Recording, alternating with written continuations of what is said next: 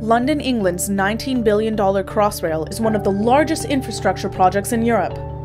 And BBMV, a consortium of 4 of the world's leading construction companies, is employing a world-class safety program to match.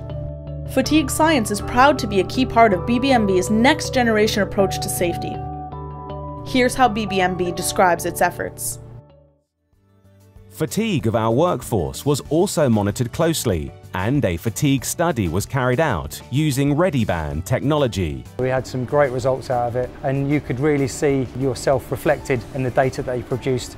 We are now in the process of conducting a more comprehensive, ongoing fatigue study over a longer period of time. It's going to be 90 days, so we'll actually be able to monitor people's fatigue state within the shift. We'll be able to see when people are tired on site, we'll be able to intervene and hopefully prevent accidents happening.